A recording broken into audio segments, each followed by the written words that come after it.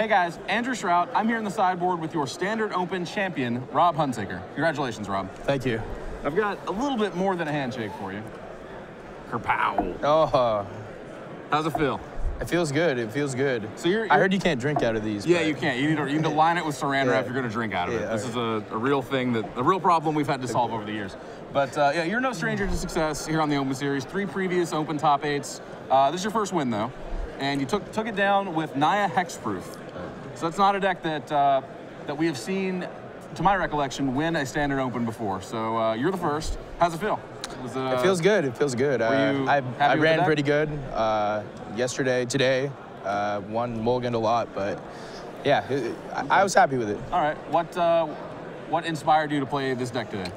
I think it's good against most of the good decks in the metagame. Okay. You know, mono blue, blue white, mono black. Sure.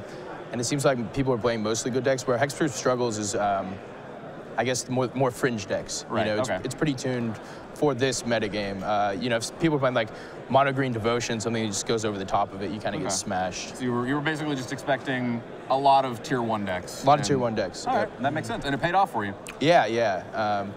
I also had a sideboard strategy against black that kind of uncommon. I boarded in a lot of removal. It kind of played as the control deck. Okay.